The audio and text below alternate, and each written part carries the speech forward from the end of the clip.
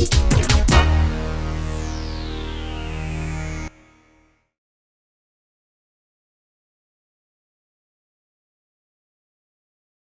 topic for today's discussion is actually how the loyalty ecosystem in India has been changing over a period of time, and the role that rewards play in it. But before I actually go on to talk about how the industry has been changing, it's actually wonderful to see how this event itself, which in some ways is a representative form of the industry, how that's been changing. I've seen the India Loyalty Conclave over a few years now, and I can see how every year the quality of this program is changing, primarily from a content and the participants' perspective. So thank you so much for News Corp, VCCircle for putting together this wonderful event. And today, representative of the loyalty industry in India, we have a really wonderful panel with some of the deepest loyalty expertise in India lying in these very efficient hands. So I'm going to request each one of them to do a quick round of introductions. Hi, morning. My name is Karthik Jain. I head marketing and customer analytics for HDFC Bank. Just to talk a bit about the context of today's discussion. I mean, all of us are, we often confuse loyalty with rewards, and Vijay's company's loyalty rewards. So it's just, loyalty isn't just rewards by itself. So just to give a quick a working definition of what loyalty means to the bank, and also give a framework for you to look at it, it's important to define loyalty for your organization. So the way we look at it is, what is the customer life cycle and how do you manage that? And is that ensuring that we have a larger wallet share of our customer? Does the customer make us the primary bank? And does it go only down to advocacy? So it's critical for you to therefore define what the customer life cycle is for each of your businesses. For instance, for a bank, it could be right from customer acquisition to activation, then channel activation, cross-sell, upsell, getting the families into the fold as well, and looking at attrition. So that's what we look at, and a lot of the work I do with my team is to look at data analytics and very targeted customer marketing to drive that customer life cycle. And I support the various teams in the bank for achieving those objectives. Hi, this is Adnika. I head marketing for American Express for both retail consumers as well as our large corporate businesses. So it's both B2C and B2B marketing. It also includes area countries, so you get a different perspective when you look at emerging markets like Bangladesh or Sri Lanka and how loyalty is evolving in those countries. And I also, look after bank partnership marketing. So having said that, the idea is that as you go to different organizations, different countries, different verticals, whether B2B, B2C, eventually the mode through which you drive loyalty might change, the actions might change. But end of the day, it's about developing some real authentic connections with your consumers. And that's what the end objective, I think, on the loyalty side for marketing for my team and myself is. Hi, this is Manmeet Vora. I head the marketing and category for Tata Starbucks in India. So Starbucks launched its loyalty program called My Starbucks Rewards in India about 2 years ago. Starbucks has been in the market for about 4 years, so to have a loyalty program within 2 years of its launch was by itself a great achievement. And in over 2 years of the program launch in India, we've managed to have over 200,000 members already. So that has been a great welcome that we have got from our customers for our loyalty program. For us, the challenge is constantly, to keep our customers, to keep our loyal customers engaged, how we continue to build the right emotional connection with them for the brand day on day, and to make them feel that they are special. Because this program is quite an aspirational program, and what differentiates it is that it's a closed loop card. It's a closed loop program, so which means that we really need to convince our customers to find place in their wallets for yet another physical card. So that is something which we constantly work towards. And at Starbucks we say that we are not in the business of transactions, we are in the business of creating special moments for our customers. And My Starbucks Rewards globally is actually a great pillar for creating that experience. Hi everyone, this is Anish Khadia. I head marketing strategy for Myntra. Loyalty for us in the e-commerce space is, still quite a native concept, right? We've, thus far our interactions with consumers have been very, very transactional, and therefore, as we are thinking about loyalty, we think about the entire funnel from engagement to purchase to advocacy. So, that is where we are in the journey. Incidentally, we don't yet have a program for loyalty, but it is one of the most important things for all of us at Myntra. Thank you, Anish. So I think before we move further, a lot of you here are really seriously focused loyalty practitioners or marketing focused folks who are really interested in understanding how consumer behavior and loyalty program and rewards associated with the loyalty program, how does it all come together and play out, right? Before we go deeper into talking about specifically the role of rewards, I'd like to try and get the panel to talk a little bit about how the industry has been evolving. How I have been a loyalty focused professional for now close to 12, 14 years, and I've seen the industry evolving in a very dramatic fashion from the days when I could count in my fingers how many loyalty programs were there in this country to not only just the sheer number of programs, the variations and different techniques that organizations are employing towards consumer loyalty. So clearly, as the consumerism is taking speed in this country, the concept called consumer loyalty and competition amongst the brands and the data associated with the loyalty, all of that is really, really becoming more and more important. So I'm going to request the panel in this order to talk a little bit about how they have seen the industry evolving. And I'd like to start with Arnika, because Arnika has perhaps seen it for a very, very long period of time. And then I'd like to go to Manmeet, because you mentioned that Starbucks specifically has been here for 4 years, but the loyalty program has been into play for 2 years. So we'd like to hear from you post Arnika. And then Anish, and you are an organization, interestingly, very young. The e-commerce industry itself is young, and in many ways still figuring out the ropes of consumer handle, consumer loyalty, and you don't yet have a loyalty program. Yeah. So how is the thoughts evolving within the organization towards warming up to a loyalty program? And it has a role to the evolving country as well, right? And lastly, Karthik, if you could sum up all of this from India's largest credit card issuer and how the loyalty has been playing out for you within the bank. So Arnika, would you like to start? Yeah, so I have seen 3 trends clearly emerge out of it. The first trend, if I may say, is when we started out, it was from, for lack of better word, a programmatic loyalty, which used to run on a two-dimensional measure. On one measure was what is the benefit you are giving to the customer, and the other axis was what is the cost or benefit or ROI. To loyalty becoming more strategic and mainstream, where you are trying to evolve and develop not even a relationship, but a kinship with the customer, pretty much like the customer becomes your relative. So I think that's the trend which we are seeing over a period of time, which is evolving in more and more brands. The second trend that I have seen observe is that more than the reward, the experience of the reward is becoming much more critical. And we've done a lot of global studies, we did it in India as well, and we realized that lot of consumers are saying that feeling practical and efficient is a higher driver of reward satisfaction for them than feeling happy and delighted. And which is very counterintuitive, because your initial thought is that you want to give the best reward to the customer. But it's actually the experience which is becoming more and more important for the consumers. And I think the third trend, which I feel is also about what was touched upon in the previous session, which I saw briefly, is to being present where your customers are. I mean, your consumers are busy in a hyper-connected world, they don't have time. So you need to make yourself, a space in their daily routines. And for that, it is important, whether it's about having a mobile-first approach, to be present where the customers are. We're actually utilizing social as channels, because Facebook and Twitter is where your customers will be present. To even very, very, simple thing that are you actually reaching out to the customer where they need you? So for example, if we run a lounge program, and we talk about a free lounge access, to somebody on a, on a Saturday, it doesn't make a difference, right?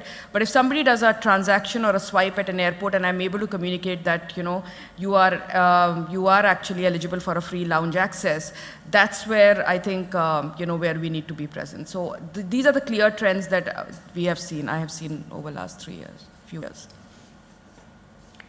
So as I mentioned that the Starbucks loyalty program is a closed loop program, which means that it runs on the basis of a prepaid card. While today it's not really difficult to convince cash users to go on to digital payment systems, but 2 years ago it was. So, but even then, we have seen our share of sales through this particular card go up as high as 30% in certain times of the year. On an average, we do about 25% of our sales through the loyalty card program. And that has been, going consistently, and it's good for the health of the program. Now, the thing is, when we're talking about, a product like coffee, I feel that, that it is very difficult or unfair to isolate the customer service and experience aspect from the loyalty rewards. I think both have to go hand in hand.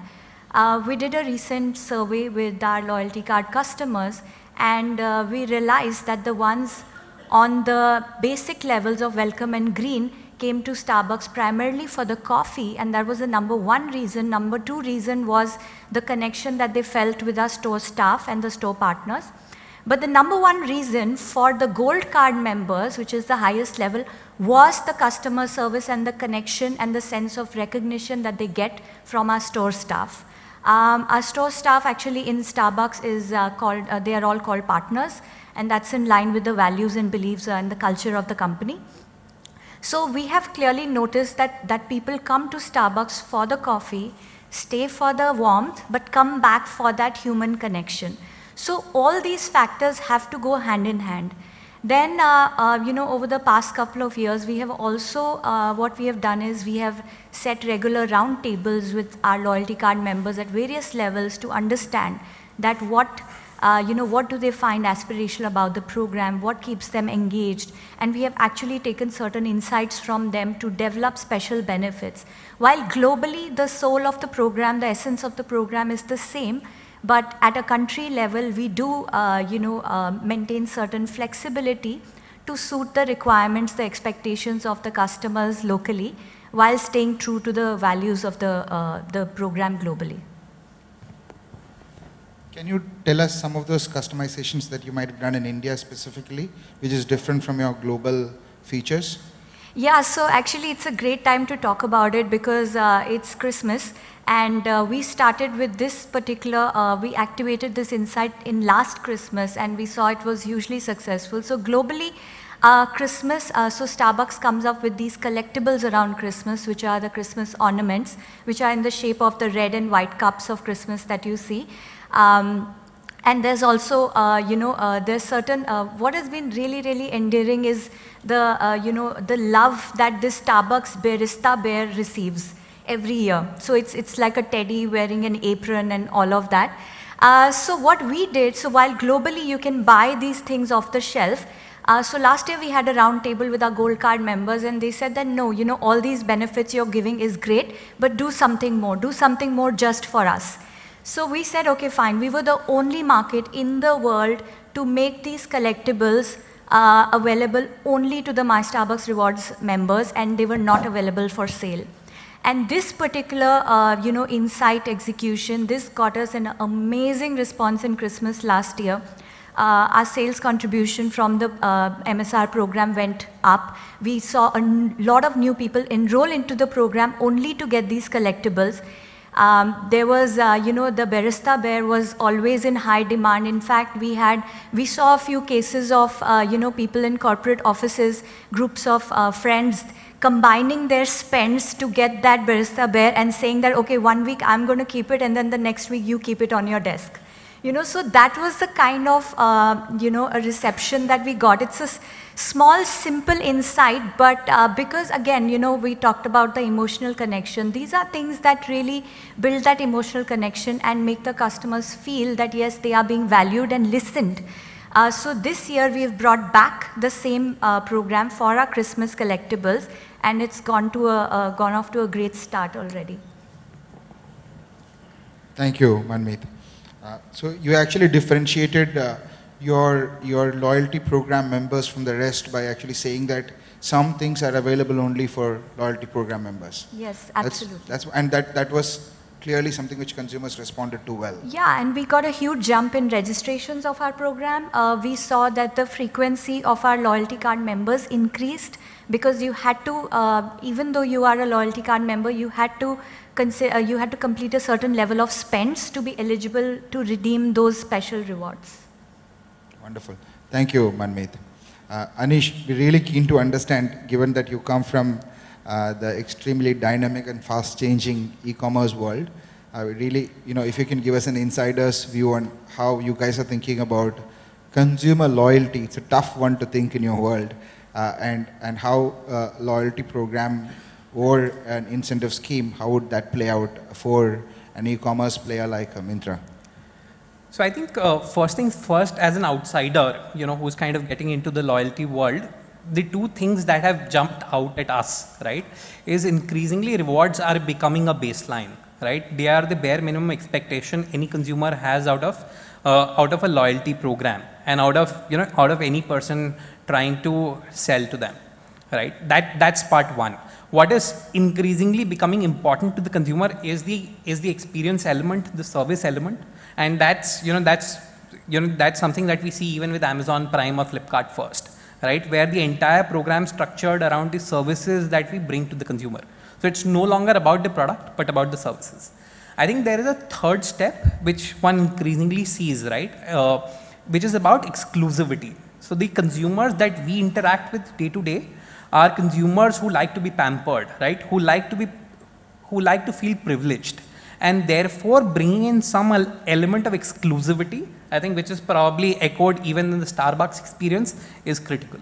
So these are the three parts that we see. However, do see that in the retail world, right, or in the online retail world, it's becoming a bunch of very similar programs. And therefore, to that extent, the way we see it, as we are thinking about loyalty, we have to differentiate the program and take it to the next level. And to give you one example, right, now each brand partner that we have today, the Puma, the Nikes, the Bibas of the world, everyone has their own loyalty program, you know, which runs with their offline stores, right? While the key for each loyalty program is the mobile number, but they are desperate loyalty programs. What if we were able to create one that, you know, that allowed a consumer access to all of the brands? I think that is... You'll mix online and offline there? Yeah, an omni-channel loyalty program, a multi-partner loyalty program, right? So we are thinking about those dimensions as well. I think that is where we'll start to see some element of differentiation. I think markets come forward quite a bit. However, now there are a bunch of very similar programs. Wonderful, Anish. I can see the loyalty industry evolving just sitting in this room right in front of us, actually, with innovative thoughts like bringing together different organizations who have their own different P&L and different businesses, but unified by a single brand and a single loyalty program. So that's perhaps a new way of thinking about a loyalty program altogether. And just one more point to add, right? What I mean is not coalition programs like Payback, because they are essentially rewards programs, right? The element the core element has to be around the service. Can I buy a garment on Myntra and go get it altered in Shoppers Stop, or vice versa, right? So a little bit of that is what we see play out in the market. Wonderful. I'll actually share a thought on this as well, but before that, let me ask Karthik, you know, in some way the bank that's walking the talk, right? Huge share in market leadership. So how do you, from an HDFC Bank consumer perspective, how do you see the evolving loyalty industry in India? And you perhaps play a very important role in making that evolution happen given the market size that you guys have. So can you share your thoughts with us, Karthik? Yeah, so before I get into, again, getting caught in the trap of linking loyalty to rewards and payoff, we quickly just say, what are the various, it's important for all of you to be clear about what are the drivers for loyalty for your business, right? So there are, like even my colleagues mentioned and Anish mentioned, the various drivers that drive loyalty. And loyalty, as I explained, is you should keep in your mind what is your customer life cycle you want to drive and achieve, right? And what objective you want to achieve at different stages of the life cycle. So you could be using various drivers. One could be product. For example, you might say an Apple or a Google is something that the product is so brilliant that people just are loyal because of the product itself, without any having to fall back on any rewards. Second could be service, and we all would be looking at, let's say, a Taj, for example, even while they have a rewards program, but you know that Taj is known for, say, service. Third could be price. So, say, Big Bazaar, for example, or a D-Mart, you'd go there because you know that the prices are going to be the lowest always. So they've built a loyalty. For primary driver would be on price. It could also be on image or reputation. For example, when we look at, it's not a loyalty program, but our managed customers, we have Imperia, Preferred, and Classic programs. When we ask them what makes them loyal to the bank, one of the key and the program, the key driver comes out to be more image-led and reputation and the exclusivity of being part of the program.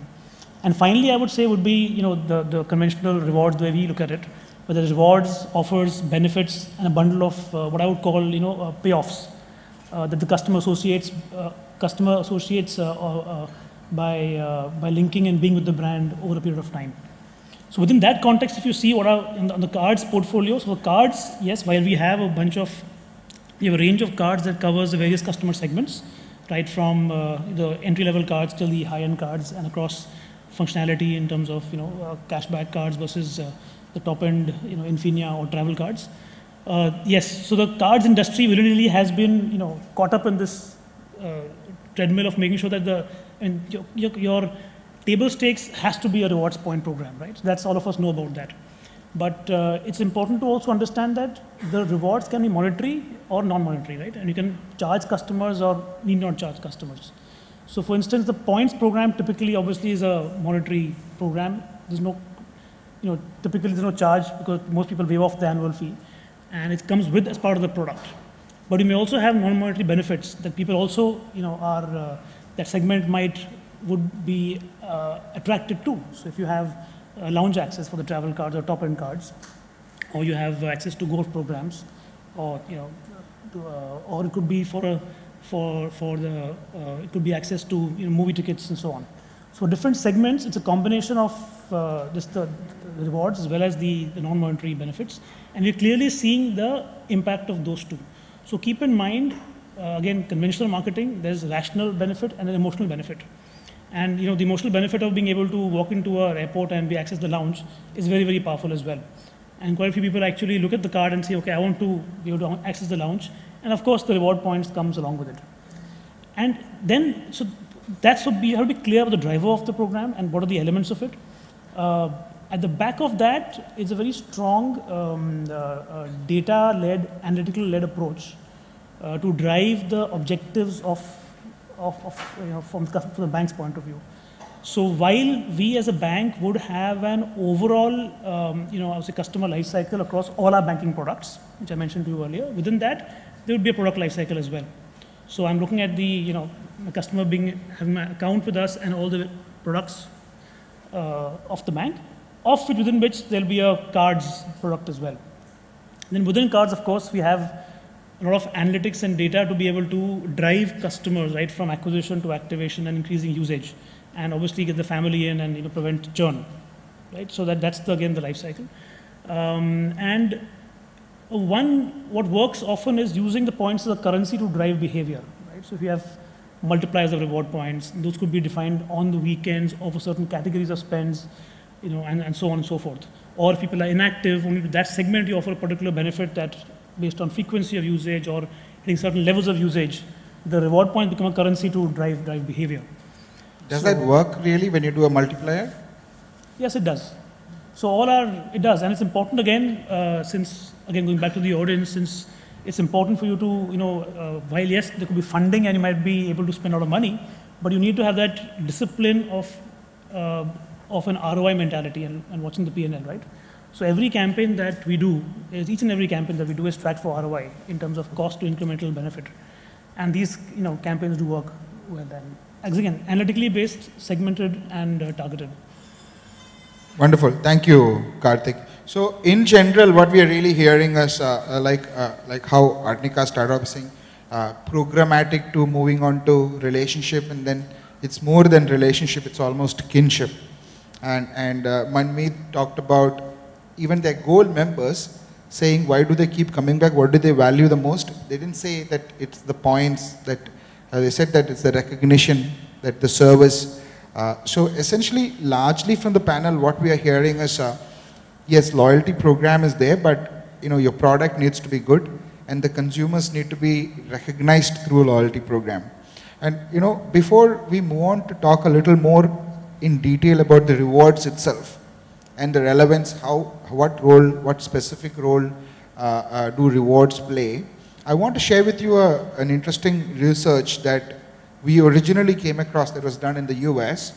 And in India, we did a survey/research across different loyalty programs that we run to understand what is it that consumers specifically value. And it's a question that I often get as a loyalty professional, and that's something which we asked as well as, does just this 1 or 2 loyalty points per 100 rupees that different brands give you, does that really manage to swing your loyalty, or is there anything more?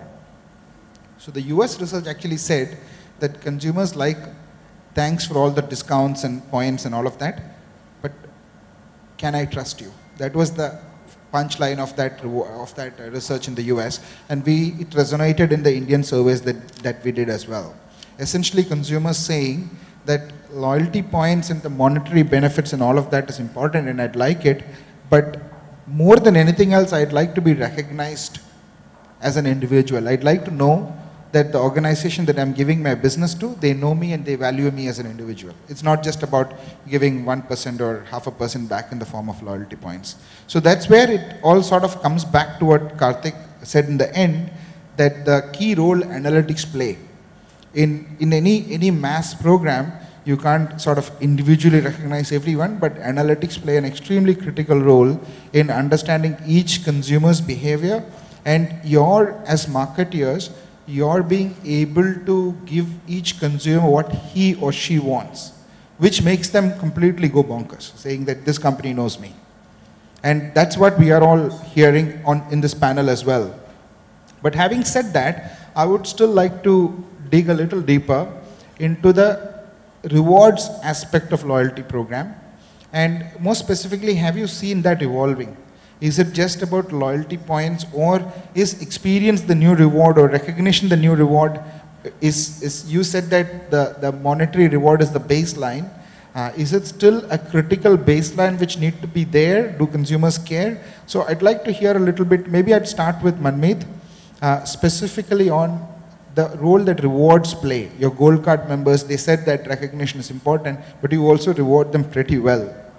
So what do you think is the role of reward in the overall loyalty play?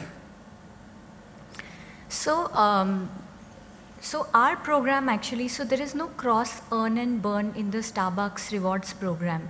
So you spend through the Starbucks card, whatever rewards you get, you have to, they relate to consumption within Starbucks. So for different levels, whether it's welcome, green or gold, they could range from size upgrades on your beverage to free customizations, to special trials for a new beverage that we are launching. So if you buy a whole bean coffee, you get a beverage along with it. And for Gold Card members, there are special previews to various new offerings. There's like, so if we do a special discount on, let's say, our merchandise, so there is an extra X% off for the Gold Card members. And these are things, so there are certain rewards that are defined in the typical program brochure, but there are certain rewards that are actually dynamically added as we go along, depending on, what is it that we are focusing on in terms of the promotion. But what is really, different is that all your redemption is within the world of Starbucks. So I think what I can probably say is, whatever happens in Starbucks stays in Starbucks. So, sorry. So yeah, but that's typically, how the Starbucks rewards program. So a lot of opportunities within the program to get the customer closer to the brand, to build that connection day on day with the engagement. And that is where the focus is actually. So because, and again, I mean, it could be exciting as well as challenging, because you have to keep offering innovative ways to keep the customer engaged within the world of Starbucks through the loyalty program. So we also, you mentioned about analytics. So that is again, I mean, very important area for us as well. Again, but we try to use our analytics, of course, for tactical measures as well, but also areas of surprise and delight. So, so if we know that there are certain number of our members who transact only in the morning, and typically around our corporate stores who go there for the morning coffee. So sometimes, we offer only those members a special offer and bonus stars. And when they receive communication like this, they are obviously surprised and delighted. One of the things that we have noticed is that our communication has, I think, probably one of the highest open rates in the industry. Our emailers have open rates of as high as 43%. I think the lowest we would have ever gone is like 21%. So never lower than that. And when we constantly engage and talk to our program members, they actually told us that they look forward to receiving communication. I mean, who does that anymore, right? Getting so many emails and SMSs. They said, but we look forward to it because we know that there will be something in it for us. Manmeet, but if in this whole gamut of activities that you do around the rewards program, recognition, special, kick up, larger size, etc. But do you think it would still work if you take out the for the lack of any other word, bribe, right? If you don't give anything back free, but you give exclusivity in terms of buying special gifts only for gold members, do you think it would still work, or consumers would still insist on getting something free first and foremost? I think every customer expects some additional tangible value, which they can see and appreciate. Every customer expects a reward for their loyalty. But again, like I said, for us, it's a very fine line between that customer connection and the reward. So I don't think they're going to care about the size upgrade or the free beverage for every X number of stars if the connection or the service levels were not maintained, at our stores. And we have seen this consistently across the world. I'm sure a lot of you here are Starbucks customers. You would have experienced the differentiation in services of, the way our store partners are trained to interact with our customers, and the way, they sometimes go out of their way. So I was actually, at one of the IIM campuses last month, and there a student asked me that, he's like, what really amazes me is that how your Starbucks staff goes out of their way to do things. Do they even have the authority to do that? And he cited one example where the store was like, past its closing time at night, and he was like, please, can I please have like one Frappuccino or something like that? And then the POS was closed, everything. So the partner said, one of the partners and came out, and he was not even a store manager. He came out, he said, okay, you know what, I can't open up the system, but here, I'll give you from my free quota for today. So take mine and go home. And so that is now, again, I mean, and that just won us a customer for life. And he said, how do you do that? So I mean, there's a huge difference between, I would say it's like a sense of empowerment, but also the brand, going beyond to surprise and delight your customers, which is actually has to be, you have to be mindful of that is the brand DNA. Wonderful, wonderful. Thank you so much, Manmeet.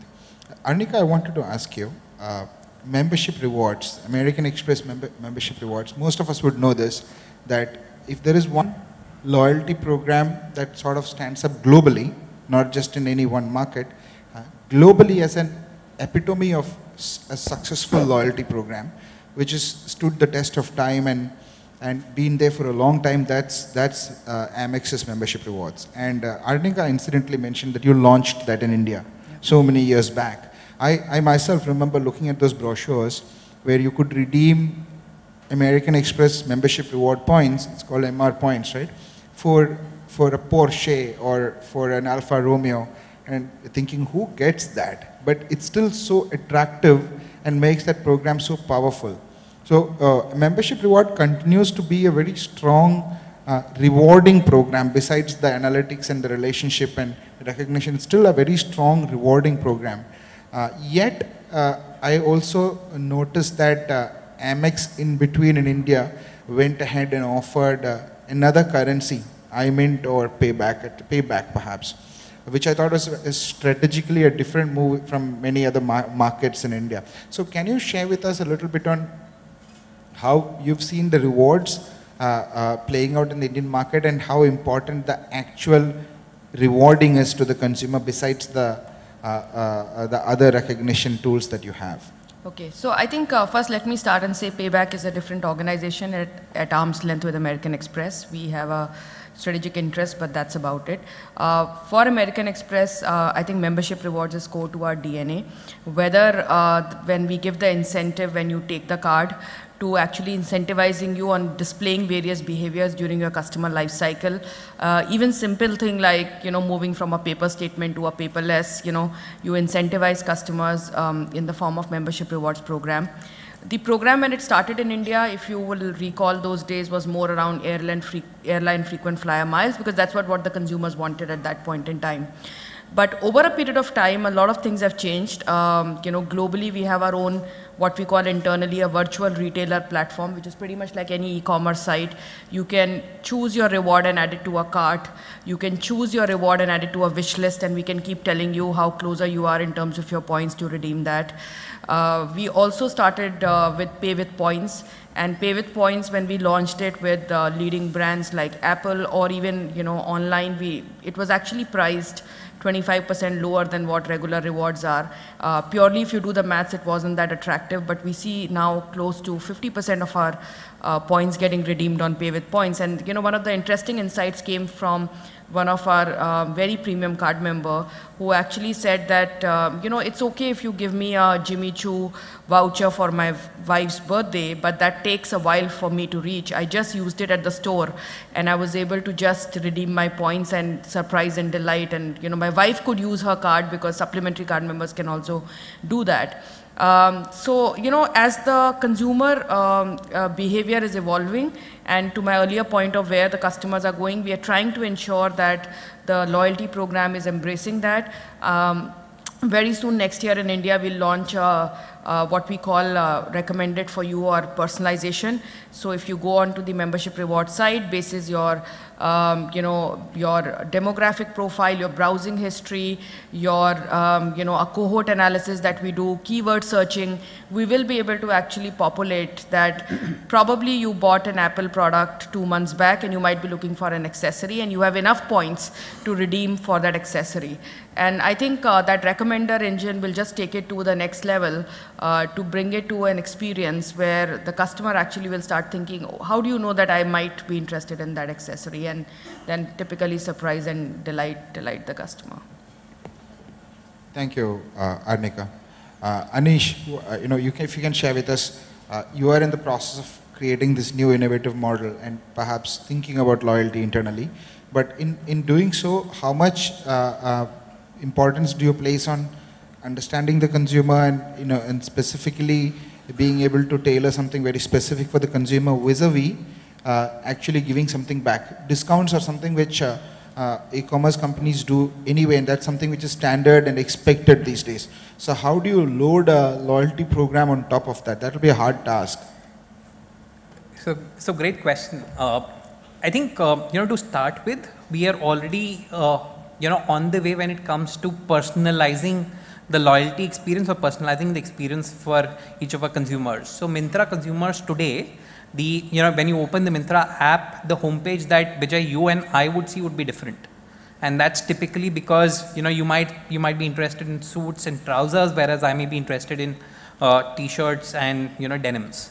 So therefore, I think the world where where we give a customized experience to each consumer is already here.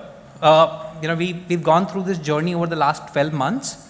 The kind of click-throughs that we see typically on banners and on feed posts are, have improved order of magnitude by at least 2 to 3x.